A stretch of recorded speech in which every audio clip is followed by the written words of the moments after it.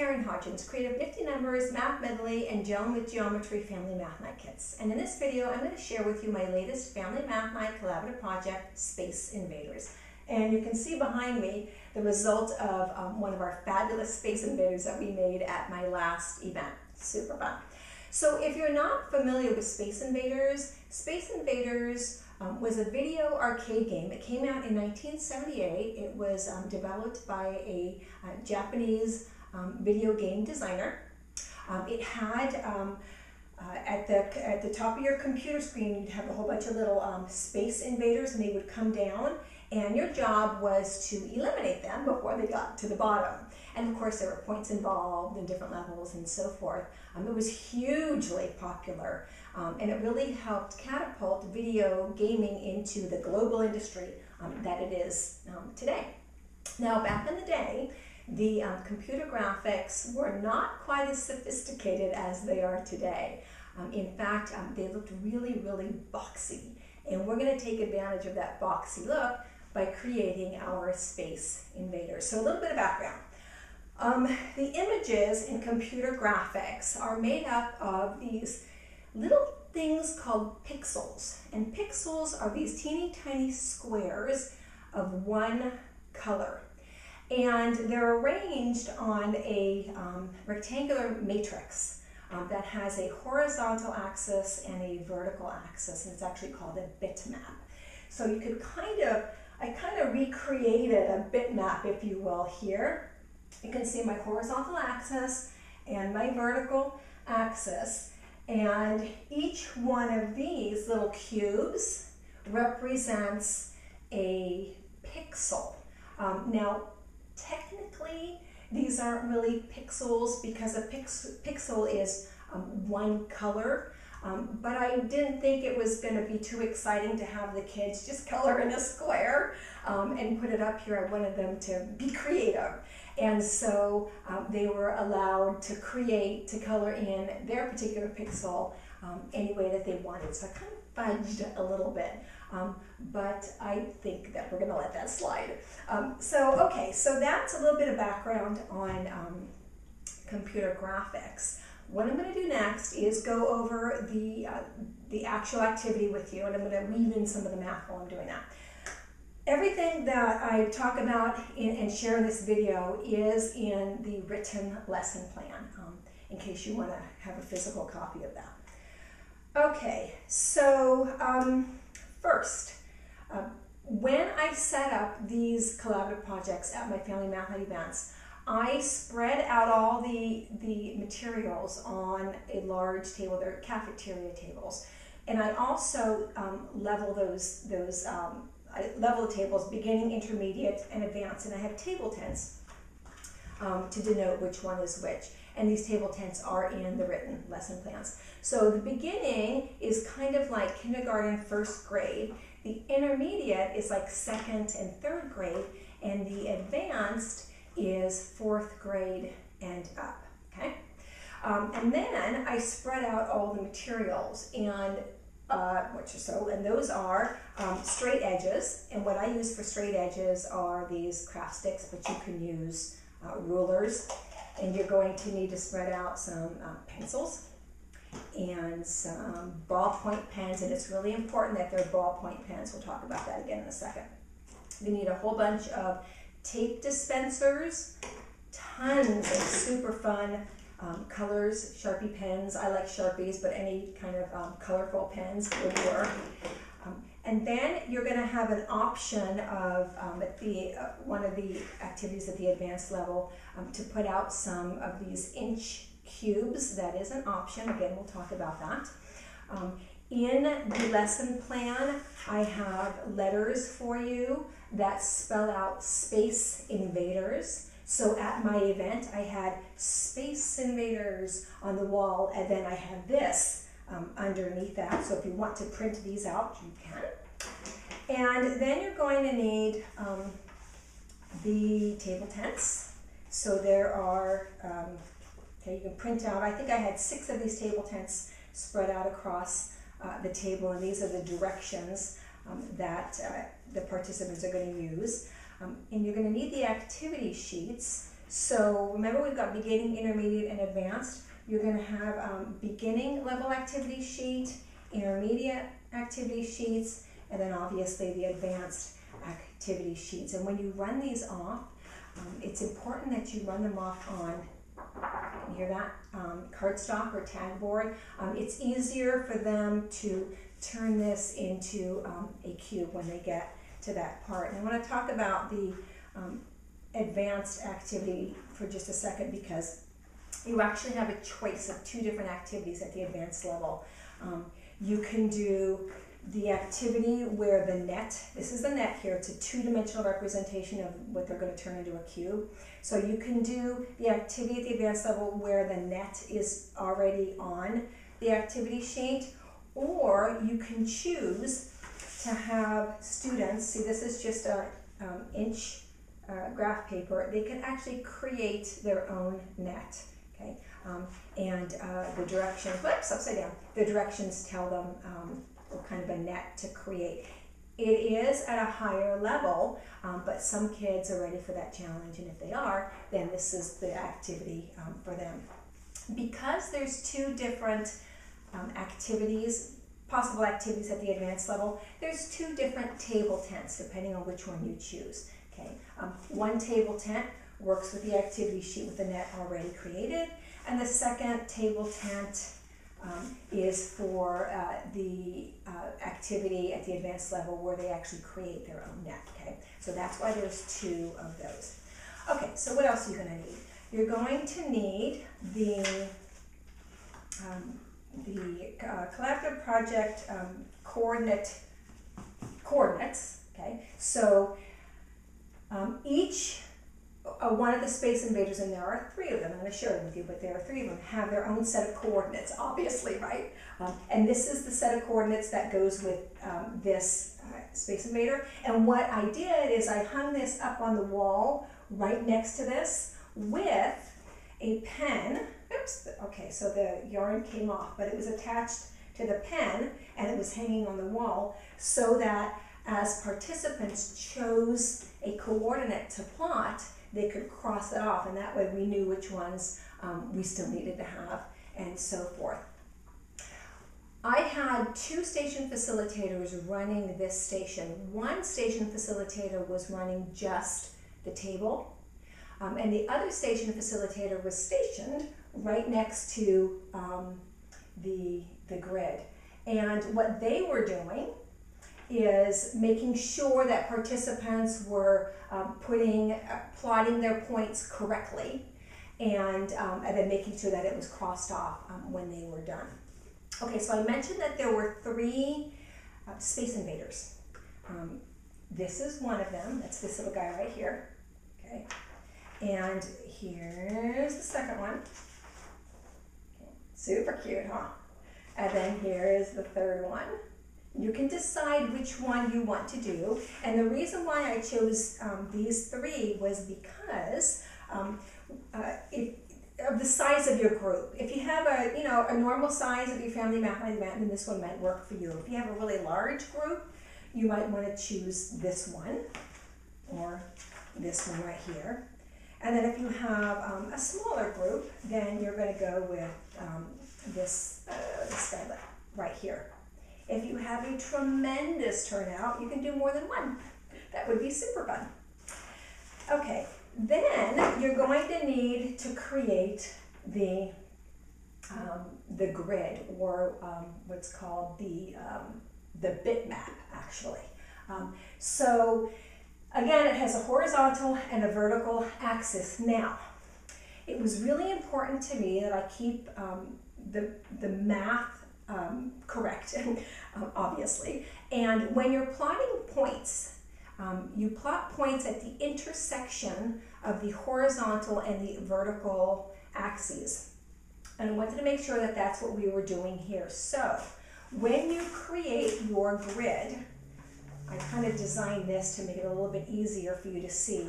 I buy this graph paper at an office supply store. It comes in these pads, and I think there's either 50 or 100 in a pad.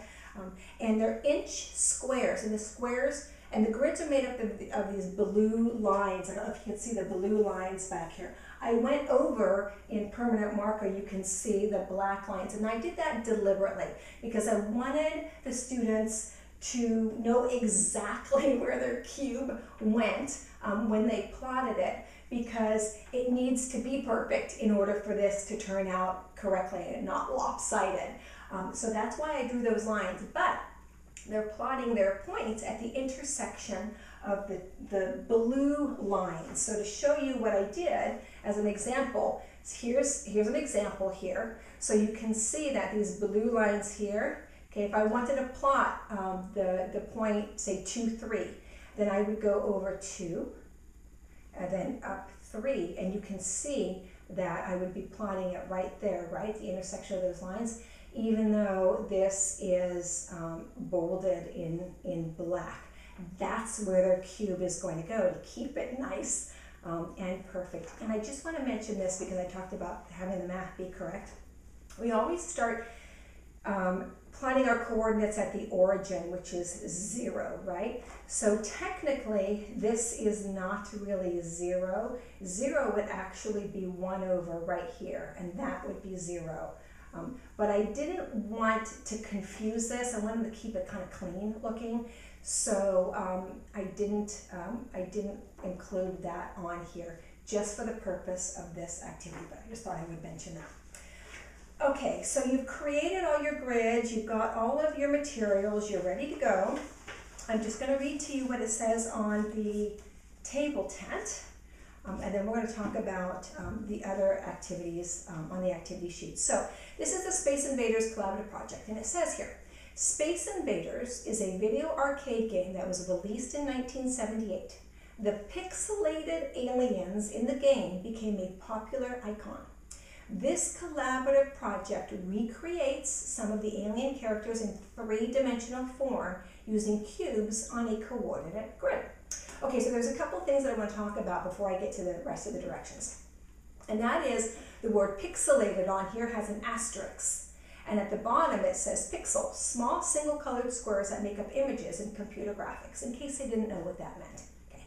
The second thing I want to talk about is 3-dimensional. So obviously computer graphics, right, the images on a computer, they're not in 3 dimensions. Sometimes they look like they're 3 dimensions, but they're not. They've got length and width, and we are creating obviously 3 dimensions. Our cubes are going to have length, width, and height. Okay, so there's going to be the 3 dimensions in there.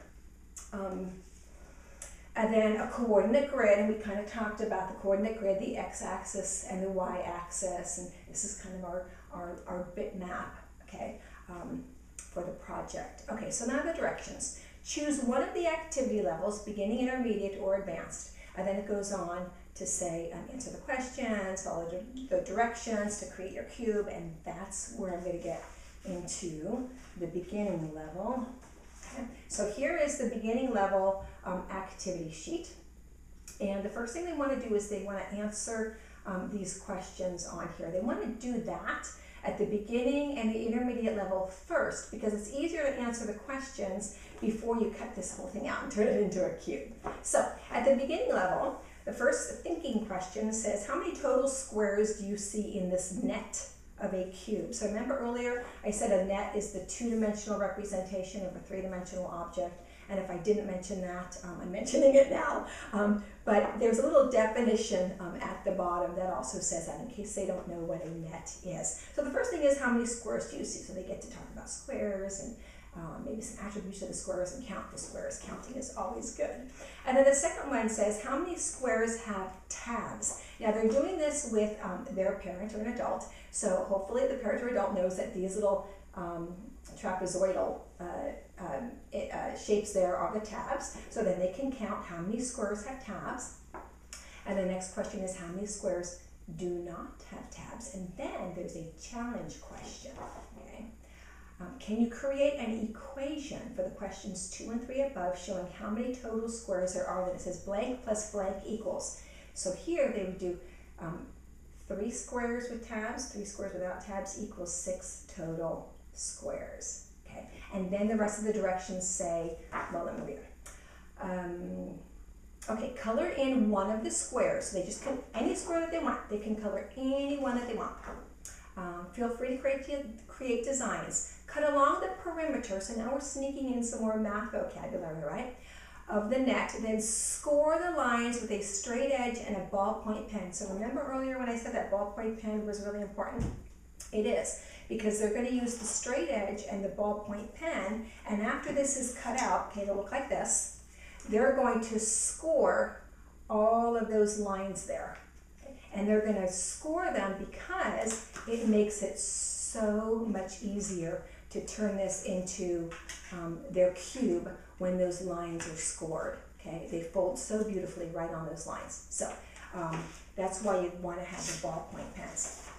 Okay, then it says, tuck the tabs inside and tape the edges. Okay, those real little guys are going to need help from their parent or their adult to help tape those edges. And then it says, use the posted coordinates to add your cube to the collaborative Space Invaders, making sure the colored section faces out. So that part's really important, right? Because you're going to end up with a cube that only has one of the squares colored in. That's the one that you want facing out. And to show you, I haven't quite put this one, taped this one on there yet, but you can see this was actually done. I don't know how well you can see that, but my husband did that one. He happens to be a software engineer, so that may make sense to you. But you can see then that there's a blank on the other side. So you want this part to hang out, to stick out.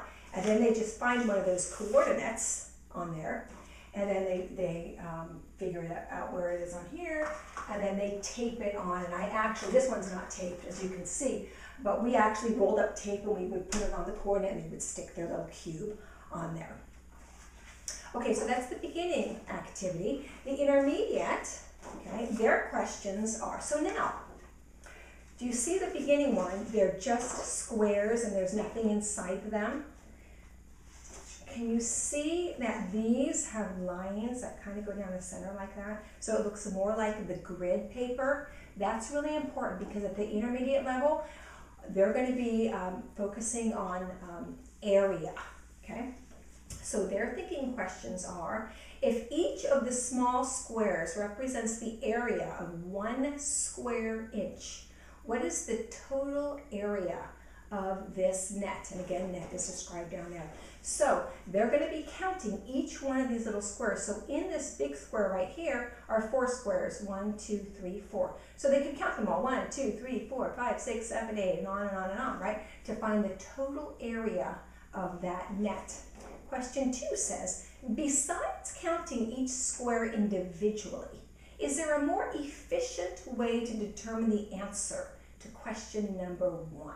So yeah, they could count each one of them and that would get them there, right? But now let's let them think about, is there a better way, maybe a more efficient way to do this? And one could be, well, they notice that there's 4 in every single one of these squares, right? So they could go, well, there's 1, 2, 3, 4, 5, 6 squares of 4. They could count by 4s, 4, 8, 12, 16, and so forth. They could do, well, there's 2 across here and 8 up here. So two groups of 8 is 16, and then count these over here. So there's a variety of ways that they can do that to get them to think a little bit more efficiently instead of counting by ones. And then the challenge question for these guys is, can you write an equation that represents one of your strategies in question 2? So one equation could be, there are 6 of these squares with 4 in them. They could do 6 times 4, okay, equals 24. They could do 8 plus 8 plus 8. Okay, however they see it, there are many different ways to see this, right? However they see it, they can come up with an equation for that. And then they go ahead and they create theirs, and then they stick theirs up on the collaborative Space Invader.